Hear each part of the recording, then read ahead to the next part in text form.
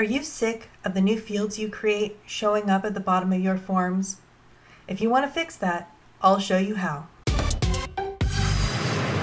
Welcome to Quickbase Junkie. I help Quickbase builders learn fast to deliver more. In this video, I'll show you how to stop automatically adding new fields to the bottom of your forms.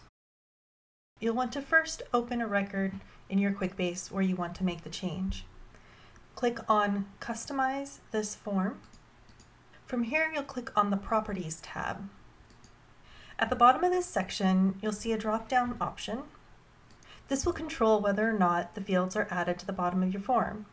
You can choose Do Nothing, which will not add the fields at all, the default, which is to automatically add the fields to the bottom of the form, or what I prefer to do, which is to ask whether the fields should be added to the bottom of this form. Let's see what that looks like. We'll save our changes. We'll go into Settings and add a new field.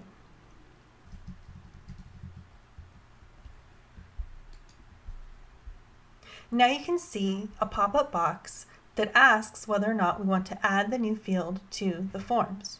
We can check the box and this will add the fields to the bottom of the form, or we can just click OK, which will allow us to go in ourselves and add the fields where we choose.